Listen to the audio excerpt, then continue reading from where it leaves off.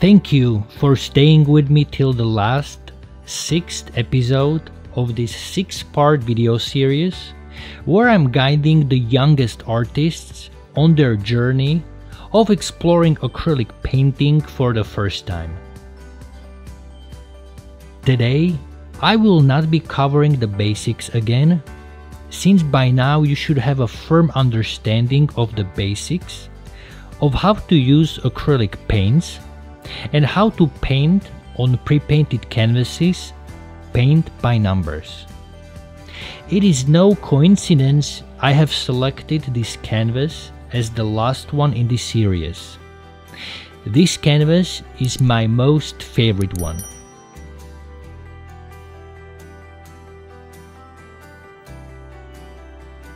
This canvas is my most favorite one. I have also opened this 6-part video series with a similar canvas, the leopard one. If you remember, in that video I was talking about expanding your view, opening your senses to colors. Don't be afraid to experiment and don't be afraid to make bold decisions when it comes to colors. This canvas, the closing canvas in this video series, has a similar spirit. As you can see, the sky is not blue as one would paint, but bright orange. The savanna grass is not brown, yellow or green, but turquoise. The tree is not green as you are used to, but beautiful, full purple color. After finishing this video series, and after you painted all the canvases along with me, you should understand the basics and should be ready to take the art of painting your own way.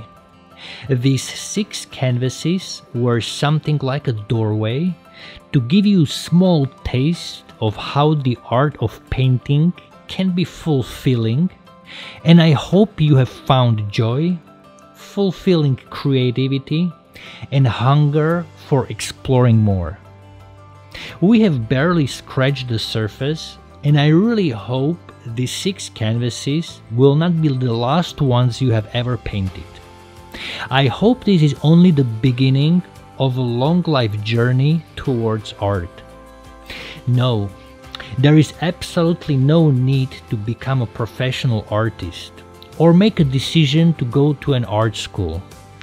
But I hope art will find a space in your life.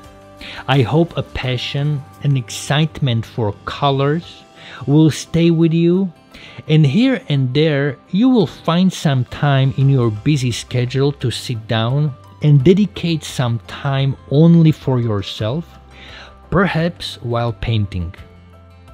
The main goal of this video series is to help you become an artist by heart, not by profession. I hope we will stay in touch because I want to see how is your life developing in the future. It would really mean a lot to me if you subscribe to my channel and sometimes leave me a comment.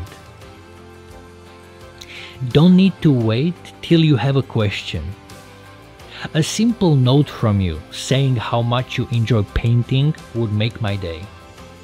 Thank you for staying with me till the end, and I hope I will see you sometime in my next videos.